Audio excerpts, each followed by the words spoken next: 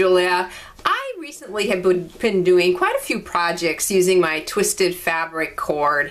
If you've been with me for a while, you've probably have seen some. I use them for belt loops, I use them for button loops, I use them for just many different things, for trimming different items. But today I've just got a lot of it. I wanted to say I do this when I'm sitting watching TV, I'm riding in the car. It's just an easy thing to do and you don't really have to look at it to do it. So I do have quite a bit of it, and I'm going to be making some coasters with it. And I thought I would film it. I've not done this before, but I kind of have an idea what I'm going to be doing. But first of all, I wanted to just share again how I do this instead of sending you to a different video. I've done it in another video, but I'm just going to take the time here and just show you again how I make this. You do have to start with strips. My strips are usually 3/4 of an inch to about 1 1/4 inches wide, and I usually just rip my strips. So these are just scraps that I've had. You don't want to go more than like a 24-inch length because it just gets tangled. And you start with 2, and you do want to start making sure that they're at different lengths. So when you join the next one, they don't join at the same place, basically. To do this, now I just start and I twist the end, and then I like to put just a clip on that end after I've twisted it. This is just a Wonder clip that I'm using. Now I'm left-handed, and so I hold it in my right hand and I do the twisting with my left hand. If you're right-handed, you're going to want to probably reverse that. So I hope that doesn't mess you up at all, but just kind of switch it over in your brain. I've had to switch everything over in my brain because my mom was right-handed and she taught me how to knit and all that good stuff, and I just kind of watched her from across from her, and that's how I learned a lot of different things. But you have one piece on the top and one piece on the bottom, and the piece on the top you twist twice and then bring it over and hold it with your thumb. So then the top one or the back one, you twist twice, bring it forward and hold it with your thumb, and you just keep going like that until you run out of one, and then I'll show you how to join it. I also too want to mention that this is very repetitive movement in your hands, and so don't do it for very long because you're gonna just hurt your hands by doing that. I usually just do it for, I don't know, 20 minutes or so, and then take a break, and then maybe I'll do it a little bit longer. But you do want to take breaks when you're doing this.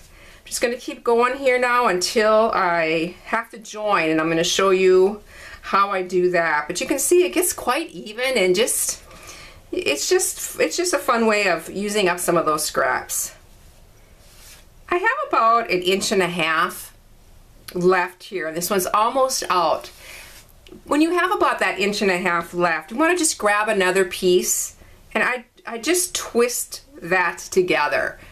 And then I go ahead and just continue on, just really easy. I don't use any glue. This holds quite well with just twisting it like this.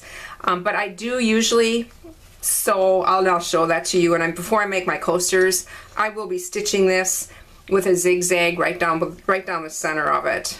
So I've got my piece here, and I'm just going to continue and then join when I need to. I've cut 4 strips. I'm going to make 4 coasters, and each one is approximately 48 inches long. I'm going to be taking this to my sewing machine, and I am going to be just stitching right down the center of this. I wanted to point out I have purple thread on my bobbin, and I have like an orange thread on top. This is a great place even just to use up extra bobbins that you have. And I'm just doing a zigzag down the center of this. My zigzag set at about a 5.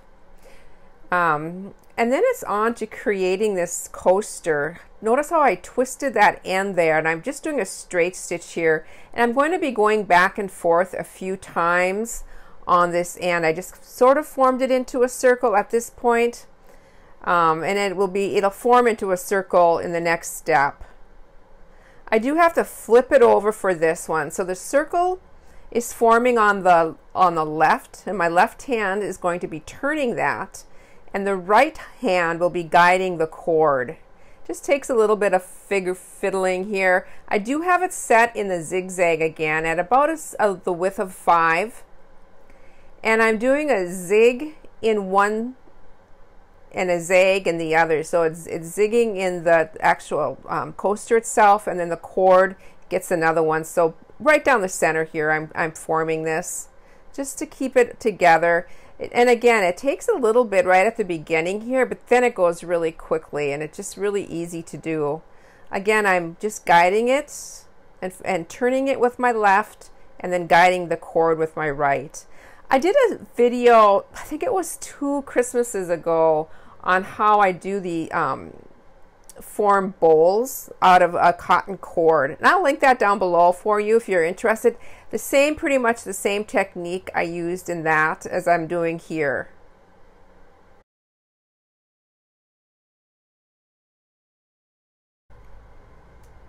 And I'm just going around and around here. I'm almost done. And when I get to the end, I will be just doing a little back stitch there just to kind of tie that or lock that into place. And now it's to finish off that edge there, that ending. I thought maybe this measuring tape trim, or possibly a yo-yo, which was just too big. I didn't have any littler yo-yos. But I decided on this cork. And this is fabric cork, so it has that knit backing.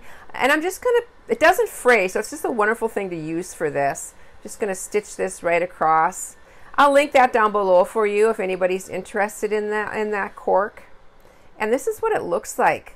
It makes about a 4-inch, this 48 inches made about a 4-inch coaster or mug rug. They look like little rugs. Super easy project, everyone. I hope you give it a try. I think they'd make wonderful gifts and a great way to use up extra bobbins and your strips of fabric. I hope you all have a wonderful weekend. Bye for now.